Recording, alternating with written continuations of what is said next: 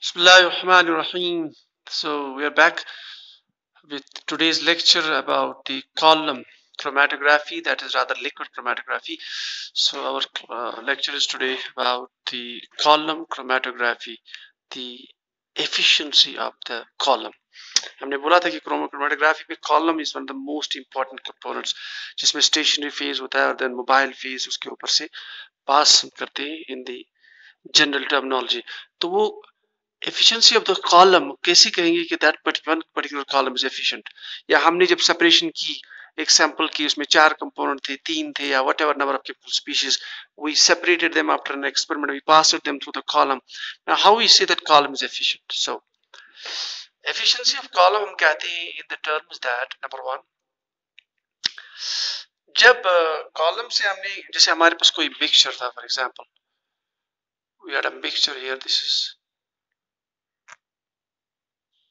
let us say we have some chemical species present, 1 2 3, let's see. So this is our sample. We are basically want to separate these through the column chromatography. So we'll pass through the liquid column. This is liquid chromatography, or best example of ले सकते हैं straightforward column chromatography, and then you can modify that as a HPLC. So this is stationary phase. So they have mobile phase actually passing through that. Let us say it is a solvent, since it's a liquid chromatography, and then this is silica gel which is attached here or packed here. So we're basically injecting our sample here. This is our sample to be injected here.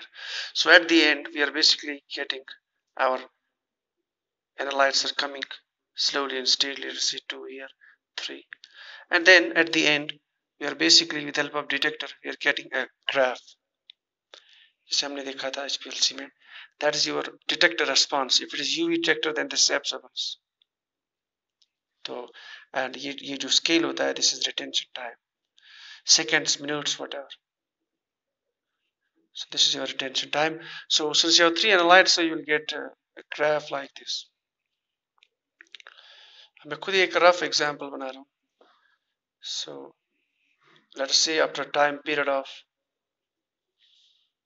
5 minutes, 10 minutes, 15 minutes, 20 minutes, 25, and this was 30. So at when the time period was 5, that means the retention time is 5. So you are getting, let us say, peak number 1, analyte 1. Then you have another peak here, let us say it's analyte 2, and this is analyte 3. So this is our output from the instrument of the analysis. Now, so we have the data with us. अब हम कैसे कह सकते हैं कि हमारा जो column है, it has efficiency. Now what is the efficiency of the column? So efficiency depends on number 1, कि ये जो peaks है, adjacent peaks, या ये दो peaks, yeah, if you compare this peak and this peak. Now the adjacent peaks, the best way is to express this in terms of adjacent peaks. कि ये जो adjacent peaks आपके पास है, which you actually got, which actually means your analytes are separated. So these adjacent peaks, ये आपस में what is the overlap? So अब हम ऐसे इसको express करेंगे कि so is there any overlap? Is there any merging of peaks? Merging of peaks, क्या peaks आपस में merge है, क्या merging, या कह सकते हैं is there any overlap between the peaks? Overlap of peaks, adjacent peaks. A pretty simple language I'm trying to make it understand here at this level. So is there any merging between the adjacent peaks, or is there any overlap between the adjacent peaks? Means ये peaks ऐसे भी हो सकती थी. Just giving you an example. Maybe it is like the peak like this. आपको दो peak ऐसे मिल रही है. इसका मतलब है इसका एक graph था that somewhere like this. So these two peaks are basically merging, and there now you are basically getting only this peak and this peak. So you are basically getting the peak like this. These are basically two. That means the peaks are merged. Their maximas are merged. So number 1, when we see the efficiency of column, we are basically talking about is there any merging or is there any overlap between the adjacent peaks? Number 1. और हम merging के लिए ये भी कह सकते हैं दूसरी terminology में that ये peak का maximum हो गया, जैसे हमने कहा different spectroscopy, maximum of the peak. This is the maxima of the peak. So I should say, is there any engagement among the maxima of the adjacent peaks. So are the adjacent peaks, I should say in this language, are the adjacent peaks, if they have some engagement, are the adjacent peaks engaged? Simple कहेंगे कि क्या peaks आपस में overlapped है. Now if the peaks are overlapped, इसका मतलब ये है कि दोनों analyte at the same time column से नीचे आए. So that means we can think now कि अगर peaks जितने दूर होंगे, that means now वो column से they have came after the after a long time, that means they are well separated. So that means the column efficiency number one, when we say column efficiency, we are saying that whether the peaks are overlapped, whether the adjacent peaks are engaged, and how much, number one. The second thing, when we see the column efficiency, which is in our mind, ये भी important है. अब now let us say our peaks are well separated. Now ये जो individual peaks है, how much broad they are. Now this is the broadening of the peak. ये बहुत broad है peak, ये बहुत sharp peak है. इसका मतलब है the analyte one जो जितना भी उसमें quantity present थी R2, it's coming down all at a sudden. इसका मतलब ये column में ज्यादा spread नहीं हुआ है, ये ज्यादा scattered या spread नहीं है column में. तो जितना ये जैसे हमने एक क्लास में हमने बोला था लेक्चर में कि sometimes अगर concentration यहाँ ज्यादा होती है then it gets diffused towards this walls, and that leads to the broadening of the peak. हमने एक क्लास में डिस्कस किया था. You can look back at the lectures on the website. So इसका मतलब ये individual peaks तो separate हुई ना. How much, what is the width? It's called the width of the peak or the broadening of the peak. So second thing is how broad or narrow are the peaks or the peaks. तो obviously अगर broad peaks है इसका मतलब बहुत ज्यादा column में separated है, so they are like dragged in the column. और अगर आपका ये अब ऐसे भी अंडरस्टैंड कर सकते हैं, अगर आपका क्लर्ड कंपाउंड आप देखिए तो बैंड बिल्कुल it has scattered through, और ये कहेंगे कि it has no spread through. तो जितना बैंड कंसाइज होगा at a time it will come down, that means it is better efficiency. So when you say the efficiency of column, basically you are dealing with we see that how much the peaks are separated, or their maximums are not engaged, they are disengaged, and how much or the broadness of the peak. Fine. Now, so if we want to have our separation efficient, our column should be highly efficient. So when we say the column is efficient, so for the efficiency of column we have some relationship here. So for column efficiency, we can express the column efficiency in terms of, so when you see the column efficiency, you can express the column efficiency in terms of this relationship which was given by Martin.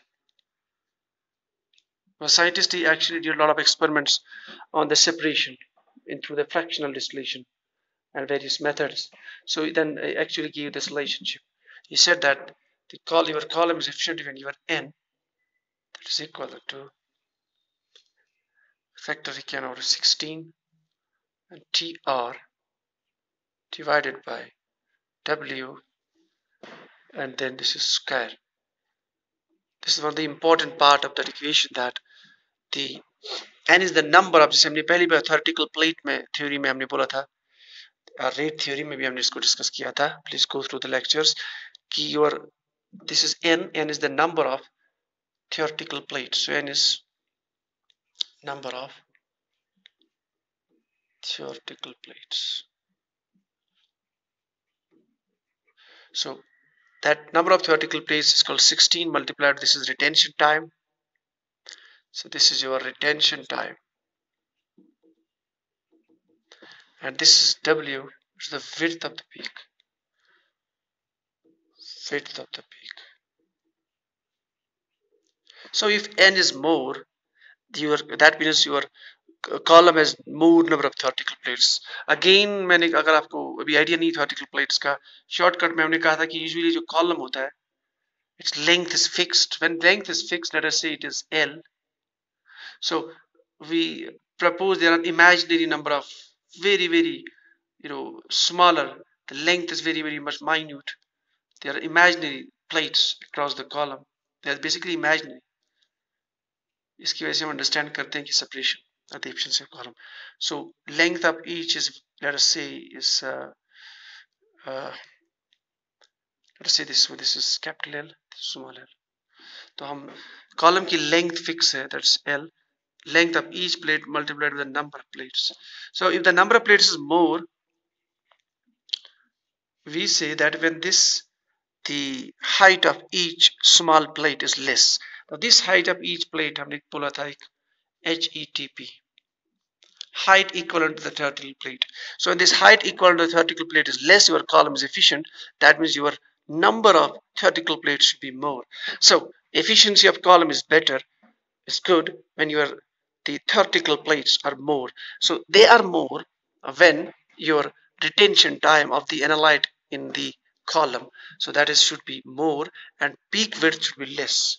So इसका मतलब अगर retention time अच्छा खासा है, then so it will take the enough time is there for analyte to get to manage that equilibrium, to actually establish that equilibrium between the stationary phase and the mobile phase. अगर वो बहुत less time है, अगर retention time है, that means the column, the moment you injected the sample, it comes down. So that means this is the retention time is less. तो retention time अगर less है तो peaks बहुत close आएगी. Number one. So that's why retention time should be more. So width of the peak is less. When the width of peak is less, that means the analytes वो spread नहीं है column में. So your number of theoretical plates कब ज़्यादा होंगे? When the retention time is more, and when the width of peak is less, and they are raised to power the square here.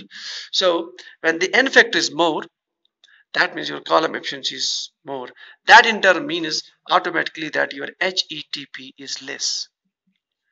And we know when HETP is less, that is indirectly related to the column efficiency. When it is less, column is more efficient because more equilibriums can exist in the column. That means more efficiency. So when the column is said to be efficient as per this equation or relation, that when your number of theoretical plates is more, so that is more when you have retention time for analyte is more, and the width of the peak is less.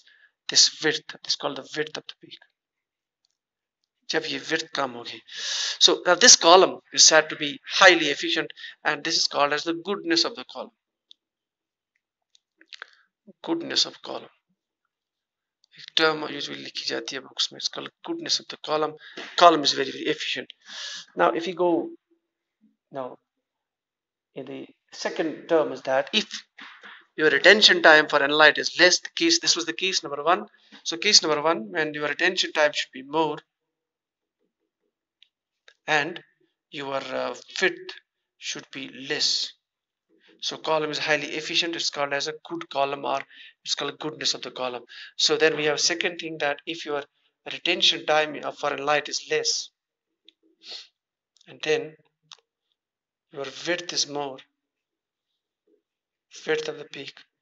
इसका मतलब है the number of theoretical plates is less. That indirectly means the height of each theoretical plate is more. That means the efficiency goes down. So the column is said to be low efficient column, or we say that the chromatogram is a poor chromatogram. So in this way we say that this is a weak efficiently column, low efficient column, or the efficiency of column is low, or we say it's a poor chromatogram.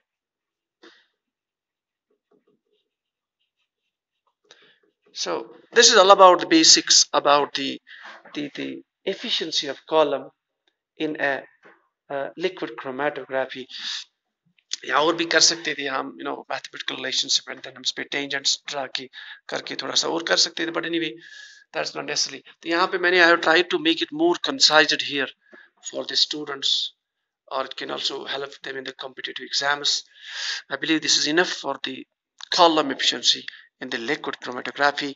That means either it is in the HPLC or you are talking about the column chromatography, or talking about whatever type of liquid chromatography. So you can use this relationship. I believe this is enough for the day. So again, you have any questions, so please you can reach me here at this makandchem@gmail.com. Please do not hesitate to write on this, or if you need any type of lectures to be recorded related to whether it is UG chemistry or PG level, or whether it is NET, or whether it is GATE related exams. So when you talk about the branches, you can look at organic chemistry, inorganic chemistry, physical chemistry, and if you have spectroscopy, you need lectures or like analytical chemistry and so on. So you can please write down here. You can write down the comments also. This is all for the day.